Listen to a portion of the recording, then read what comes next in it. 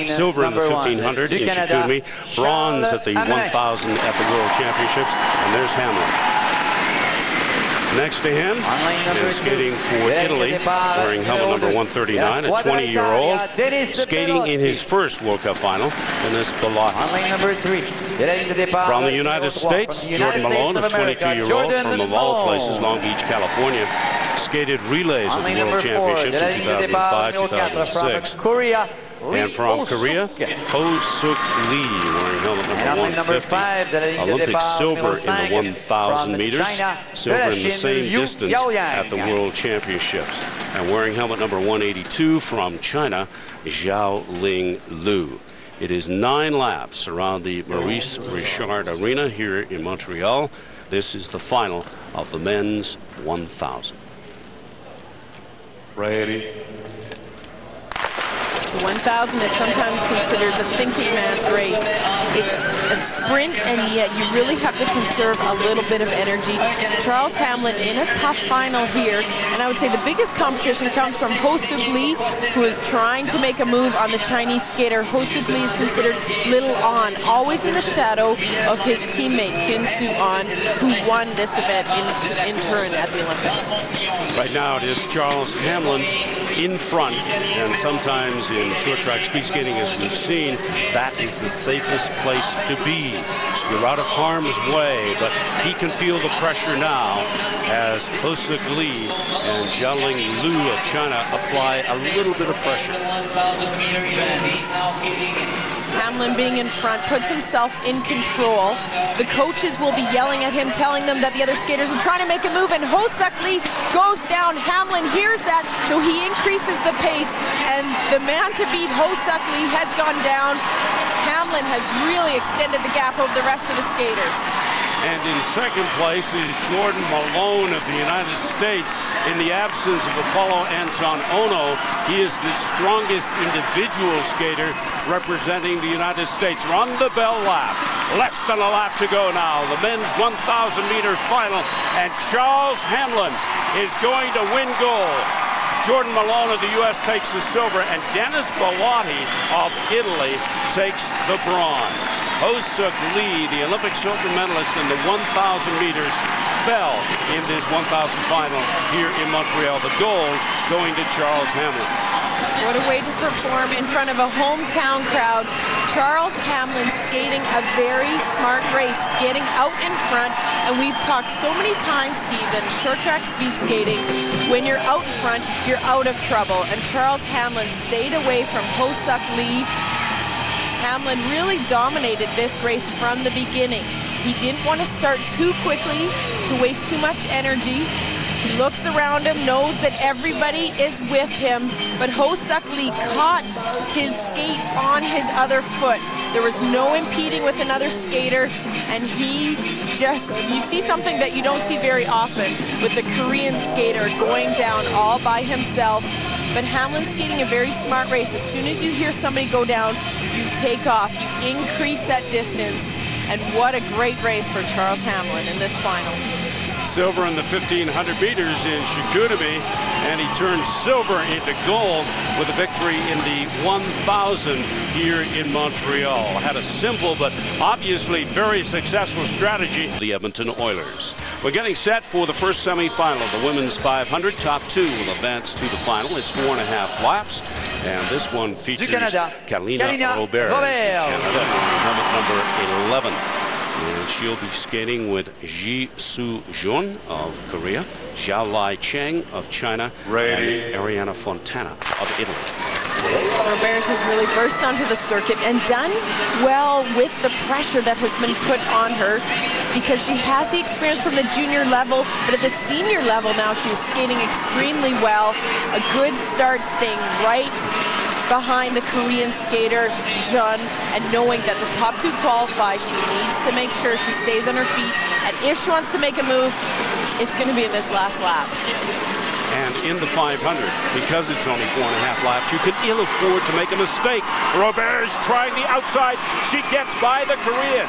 A very good move, executed perfectly by Kalina Roberge of Canada. Has her in front in this first of two semifinals in the women's 500.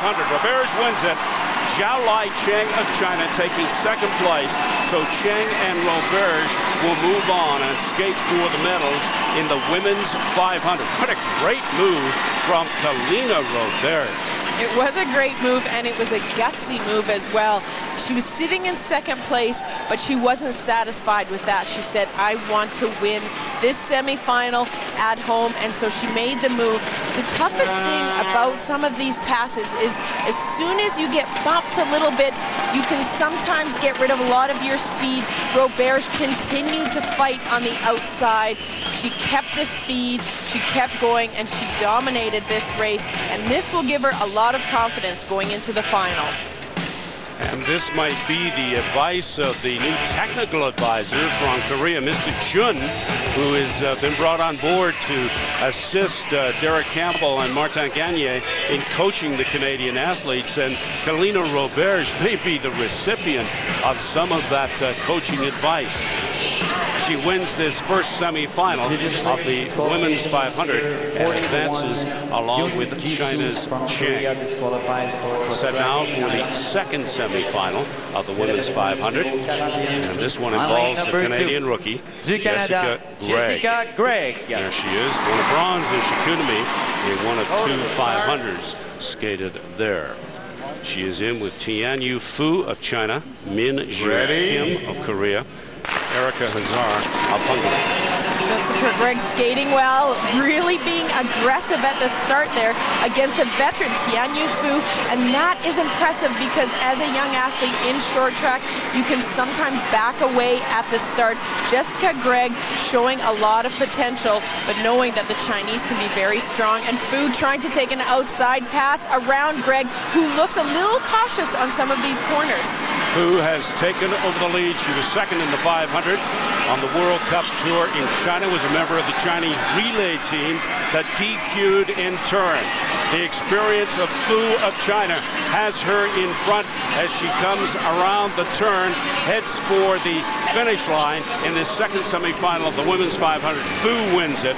Kim of Korea is second, and Jessica Gregg of Canada winds up third and will not qualify for the final in the women's 500. Canada will have one lone skater in that final, and that will be Kalina Roberge. Fu skating a strong race, showing her experience, 28 years of age. But Jessica Gregg showing her potential here at the start, bumping with Tianyu Fu from China, but continuing to go hard.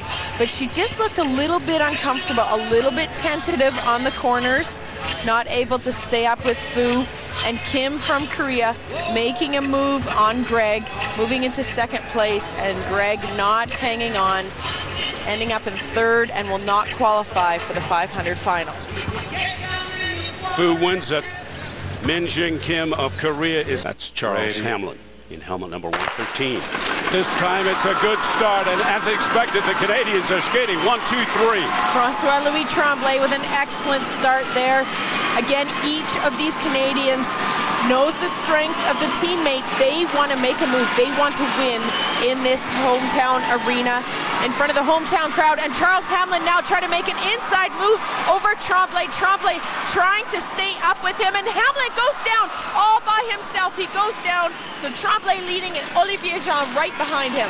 Hamlin may have had too much speed, and a mistake there by François-Louis Tremblay. Olivier Jean taking advantage of it and taking the lead. Olivier Jean winning the men's 500 here in Montreal. Second place to François-Louis Tremblay, and a bronze medal to Tyson Hung of Germany. Charles Hamlin falling in this one, taking himself out of the race. An excellent start by the Canadians in this 500-meter final. Charles Hamlin then making an inside pass, taking an extra long stride, trying to stay ahead of Francois-Louis Tremblay and sliding hard into the bumpers. Francois-Louis Tremblay then being passed by Olivier Jean and struggling to keep up with him. He's not looking as comfortable as I've seen him, but Olivier Jean with his first victory. John was silver in the 500 in Chicoutimi, and he turned silver into gold. The Canadians could easily have coasted to a 1-2-3 finish, but this is a very competitive laps. This is the final of the women's 500. Kalina Roberge, the lone Canadian, skating against 2 Chinese and 1 Korean.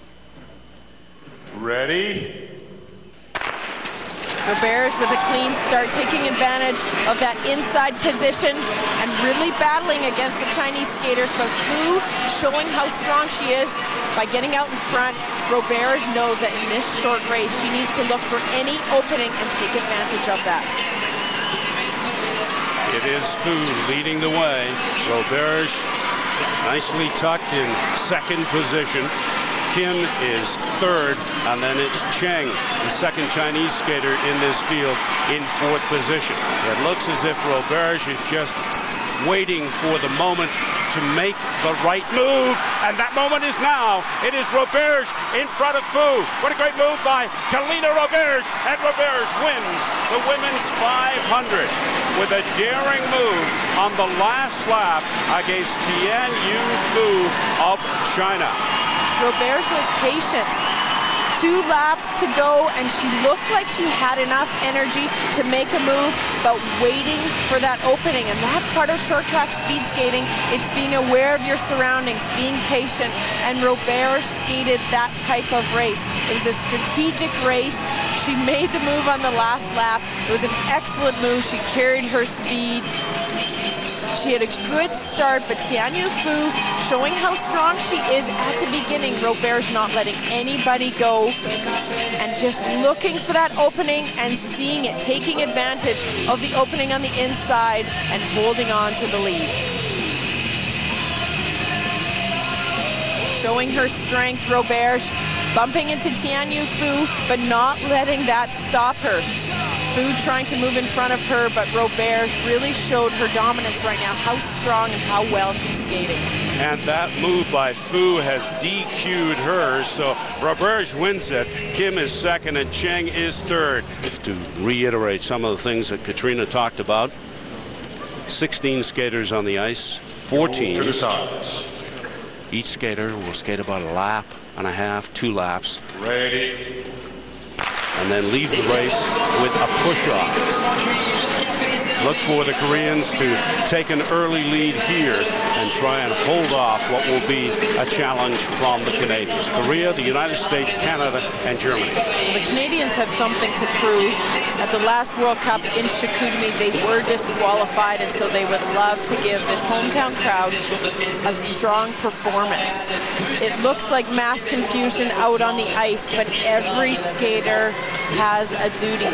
And as you see the skater come out for the push-off, they have to monitor where their teammate is. The skater in front moves to the outside, the one in second moves next to them, and so that there isn't a real crash when you do the push-off. But the push-off is very important.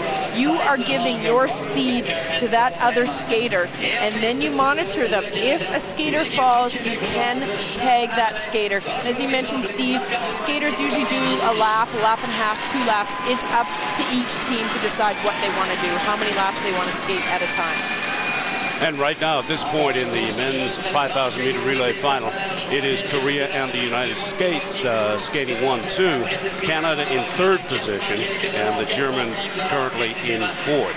What the Canadians cannot afford to do is lose touch with the Koreans currently in front. And there's a move that has put the Canadians into second place ahead of the U.S. The Koreans are the team to beat, but the Canadians always are very strong in the relay. The Americans lacking the depth, especially without Apollo Anton Ono, who has decided to take the year off and see where he wants to be in this sport. The Koreans and the Canadians are putting a bit of gap over the Americans and the Germans.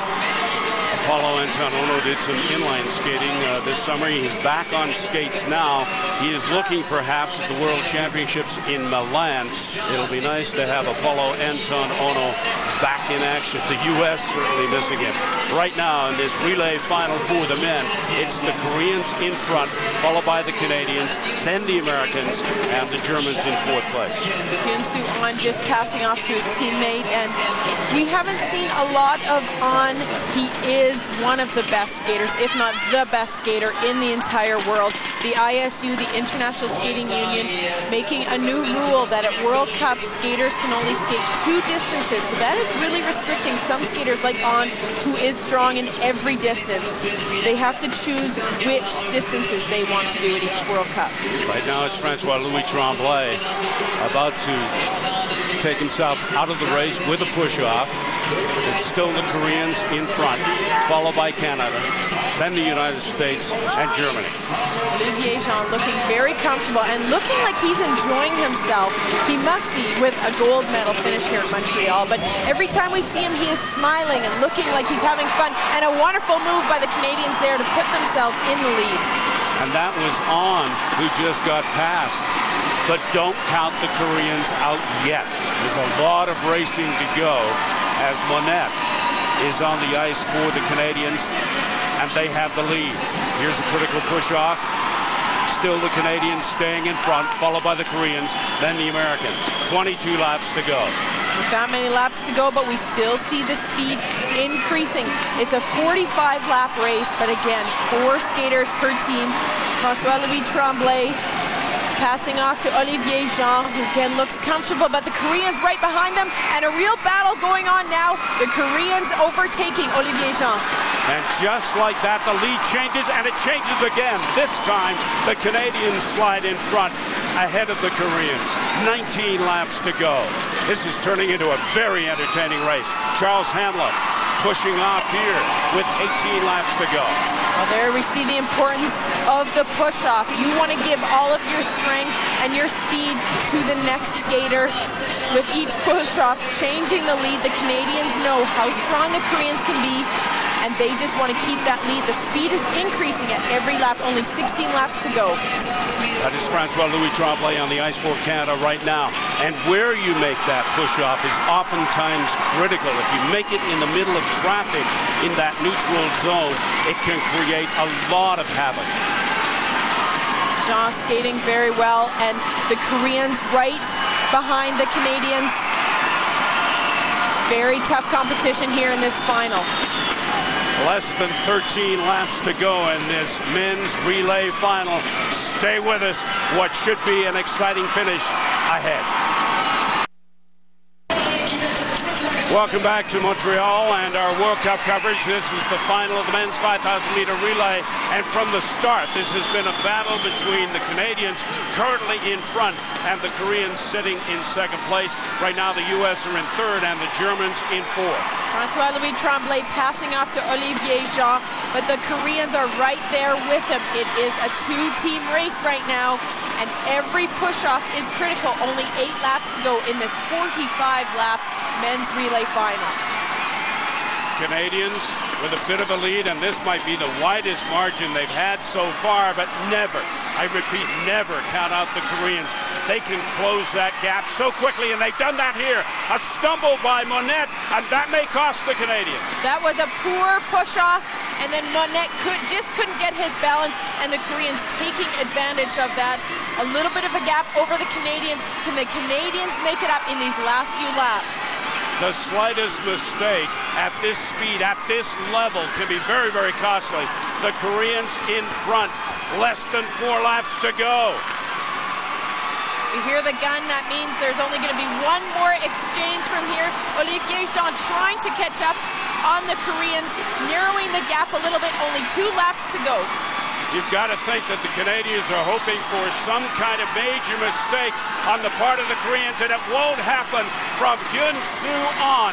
He is on for the last lap for the Koreans. He checks over his right shoulder, makes that turn to the lines, The Koreans have won it. They take the gold. Canada is second in this one. This was a very good, a very competitive men's relay final. The Canadians this year, 1 gold, 1 silver. They were DQ'd in Saguenay, so they had something to prove here in Montreal. And Katrina, I think they'll take this result. It was a strong performance by the Canadians, back and forth with the strong Korean team. Every exchange is so important, and that is where the Canadians struggled a little bit near the end of the race. Monette not able to take that speed, struggled and slipped, and the Koreans took advantage of that. Olivier Jean skating very well just before the last exchange, but the Koreans are always strong. They're fast, they're fit. Charles Hamlin putting in a good performance, but the Koreans just showing their strength.